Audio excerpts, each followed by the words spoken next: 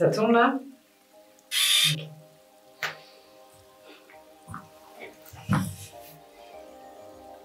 Alors voilà, je fais une vidéo pour présenter mon projet, parce que personne ne veut soutenir ma recherche. Respire un bon coup. Je m'appelle Lady H Society et je cherche du soutien pour ma recherche sur un sujet d'une importance cruciale.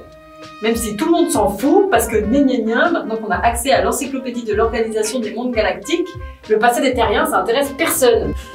T'inquiète, on coupera ça au montage. Je disais donc, un sujet d'une importance cruciale, le trou dans les archives. Pause dramatique.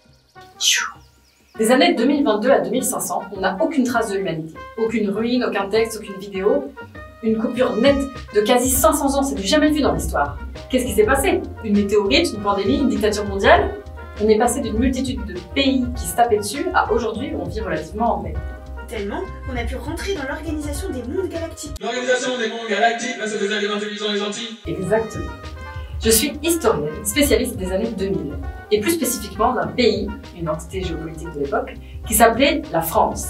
Et ma mission, c'est de trouver des indices. Lady H Society, vous avez reçu un message intergalactique.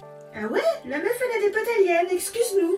Je connais pas d'aliens, je sais pas. Je pensais qu'il y avait que les spécialistes des cultures aliens qui se faisaient contacter. C'est sûr que c'est pour moi? Oui, elle a lu votre travail. C'est de quelle planète? C'est une blubienne. Venez à l'ordinateur de quartier pour récupérer votre connecteur. Ah, ok.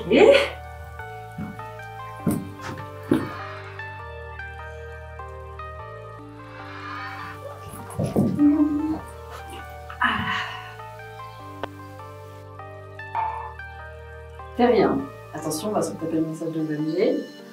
Bienvenue dans l'expérience intergalactique. L'ONG a le plaisir de vous fournir un connecteur Avatar. L'entité extraterrestre sera reproduite chez vous pour une communication en quasi-temps réel. Si vous avez une question sur ce boîtier, merci de faire une test sur la relativité, puis de revenir vers nous. Salutations, Lady H Society. Je suis Eleanor Sam. Merci d'avoir accepté ma demande de connexion. Salutations, Eleanor Sam. Ravi de vous rencontrer. Je m'intéresse à l'humanité et on trouve dans les archives. Je souhaiterais rapporter à mon peuple l'histoire de ce mystère, car nous sommes avides de comprendre les détails de l'histoire des entités qui ont des sentiments. Pourriez-nous nous voir régulièrement pour que vous m'expliquiez tout cela? Oui. Avant de commencer, j'ai juste quelques informations à vous donner. Comme vous le savez peut-être, nous les humains, nous voyons notre monde de manière subjective, avec nos expériences personnelles, notre culture, nos opinions. Je vais essayer d'être la plus rigoureuse possible, mais je peux me tromper et mon point de vue n'est pas forcément neutre. Enfin, vous pourrez vérifier et croiser les sources. Ah oui, je sais que les humains sont assez étranges dans leur manière de traiter les informations. Nous n'avons pas ce genre de problème, car nous n'avons pas ce que vous appelez émotion. Parfait. À bientôt, Lady H Society.